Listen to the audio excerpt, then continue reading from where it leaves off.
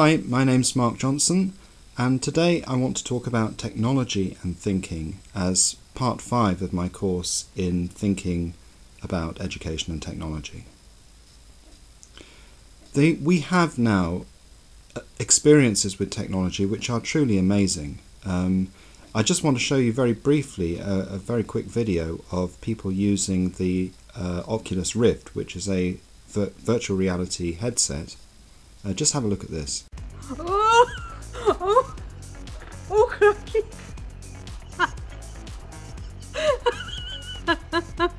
Oh. Whoa! Here we go. Whoa. Oh, that's really weird. Oh, that makes your head go really funny.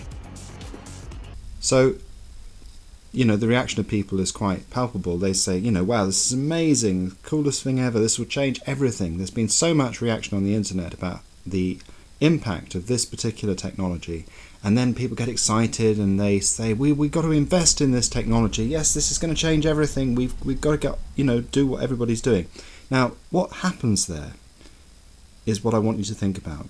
Because we have the intervention. The intervention is in the middle there, where people are shown some new technology which changes them. Now, before they see that intervention, they have a certain set of expectations about the way the world is, about things that are likely to happen, about the way that they organise themselves, the way they should think about their own professional development, all sorts of a set of expectations. And after the intervention, after they've been shown something really cool like the Oculus Rift, their sets of expectations completely change. Everything that they expected to happen before they were shown the technology is kind of all thrown up, and if it's not rejected, then it's certainly transformed by whatever it is that they've now experienced as suddenly becoming possible. And it's this way in which technologies can change our expectations about the world which I really want to focus on in this particular presentation, and what I really want you to think about as you think about the technologies which are important to you. How can we explain the way that technology shapes our experience? Well, in order to do this, we need to understand a number of things.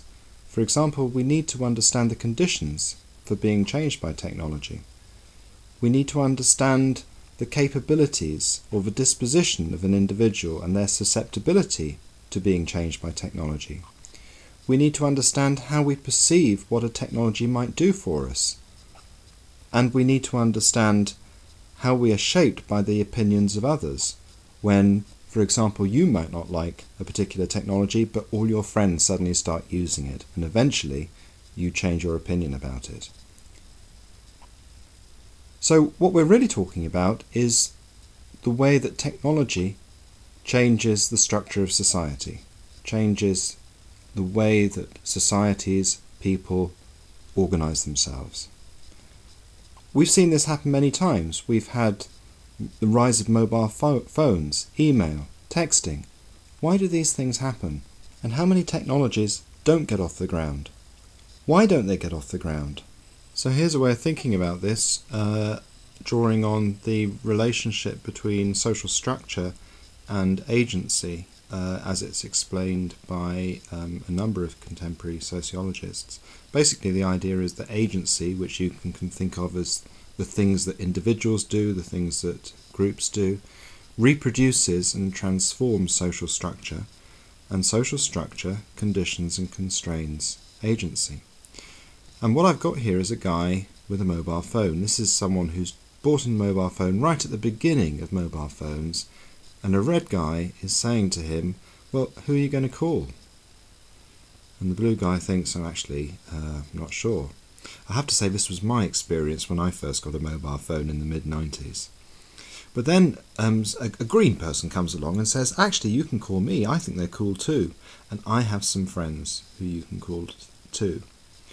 And the idea is, well, there are lots of these green people in this social structure, and some of those green people are friends of the blue person, so gradually you see a transformation of the social structure in terms of people having access to this technology, and then we've got a new red person coming in saying, can I join in? And me, and so there's another one coming in. So the first red person, who was initially sceptical, has to think to himself, well, my friends are getting phones. Maybe I should get one too. And so maybe he goes off to the phone shop.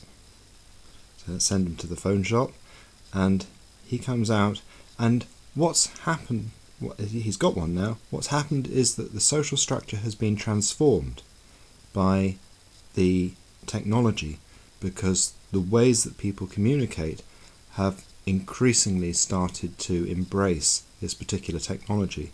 And so that if you want to remain part of the social structures that you were part of before the technology came along, you have to adopt new technology practices in order to effectively maintain the status quo of your relationship with all your friends.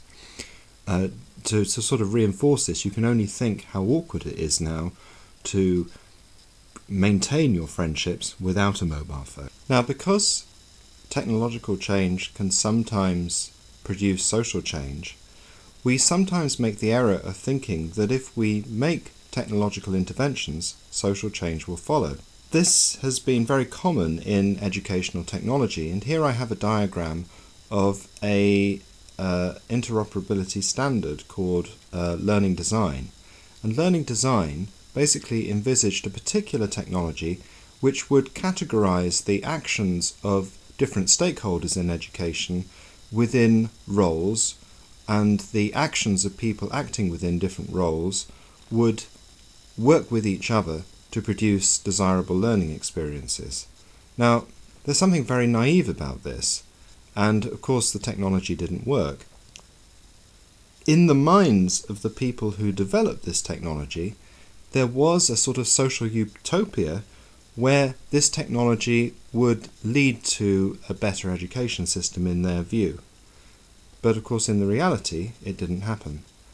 A similar kind of intervention is shown here, where people have thought about the ways technologies within institutions can interoperate, and all the processes of institutions can work together in a very smoothly organized technological flow to produce, again, very efficient, very effective institutions.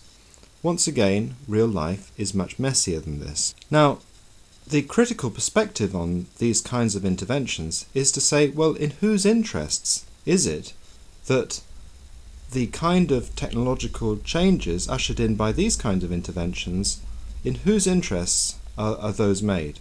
And it's difficult to escape the conclusion that the people who stand to gain most out of this are the people who dream up the technical systems.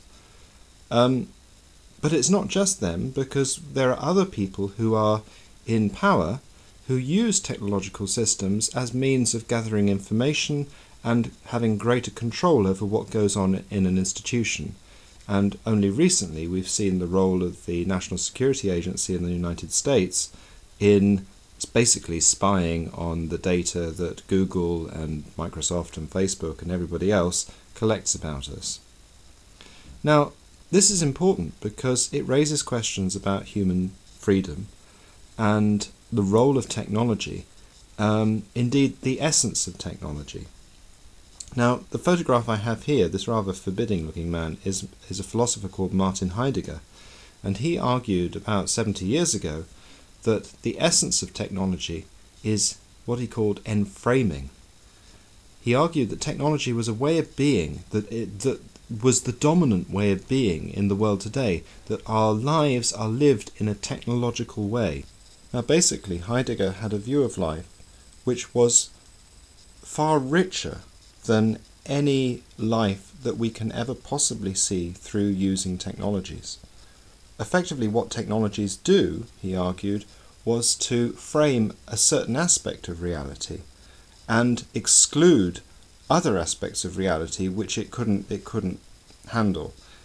The part of reality that it allowed us to see was the part that we could find ways of exploiting.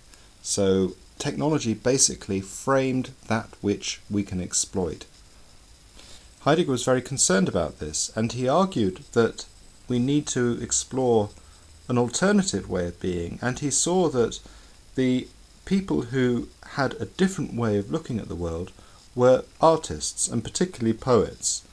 And he felt that the activity of a poet was always to be fully open to the real world, the full richness of the world, and not to be seduced by the frame of technology which only allowed them to see that which could be exploited. And so Heidegger really situates a sort of an opposition almost between the technological way of being and a more poetic and artistic way of being. There is a question about whether Heidegger is right. We have to ask ourselves whether modern technology is so very different from earlier technology. If you look at the flint axes that Stone Age people used, or the extraordinary industriousness of the ancient Romans or the ancient Greeks, is our technology any different? Well, Heidegger would say no, not really, because all technology is in frame. But at the same time, there is a level of scale at which technologies like Google and Facebook are changing the ways in which we go about our everyday life. To what extent does big data make a difference? To what extent does the fact that there are these big corporations that are collecting huge amounts of data about virtually everything that we do? What is the issue there? Is that an issue about politics or freedom or about technology? But then there are also questions about technology itself, because some technologies, in fact some of the earliest technologies that ever existed, are musical instruments. And I've got a little picture here of a medieval musical instrument called a hurdy-gurdy. Do musical instruments in frame? What about toys and teddy bears? Are they technologies? So there is a question about the nature of a technology. Now what I want you to do this week is I want you to use a webcam or your mobile phone or a camera or any other method to make a short video of a room where you spend a lot of time. As you move the camera around, identify the technologies which are important to you. Ask yourself what isn't technology, in your opinion. There are maybe things that you see around you which you think aren't technology. And ask yourself how your life would be different without the technologies that you consider to be important to you. Okay, so I only do this for about 2 minutes, and I'd like you to post your video either to YouTube. If you don't want it public, you can make it an unlisted video, stick it on Dropbox or Google Drive, wherever you want to put it, and send me a link. Okay, thank you very much. I look forward to your videos.